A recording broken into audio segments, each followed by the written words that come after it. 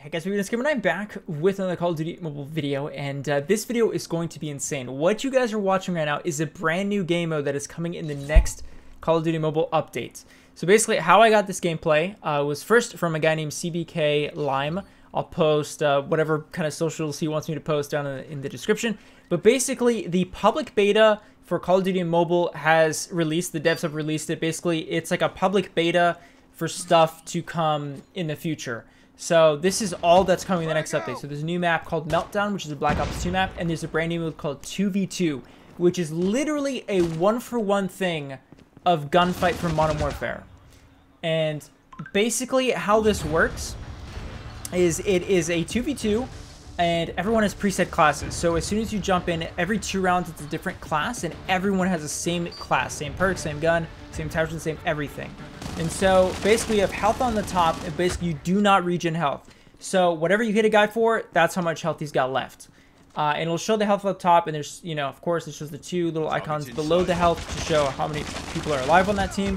And basically you have 40 seconds per round to kill them, or if you do not kill them within that time, there will be a flag that spawns in the middle of the map, and you have to either capture that, or if you don't even capture that, no one captures that, and no one kills each other at the end of the round, it's whoever has the most HP at the end of the game wins that round.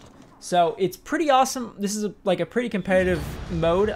This was first introduced in Modern Warfare, and it's pretty crazy, guys. So I'm gonna let you guys enjoy this 2v2 mode, and then yeah, hope you guys enjoy.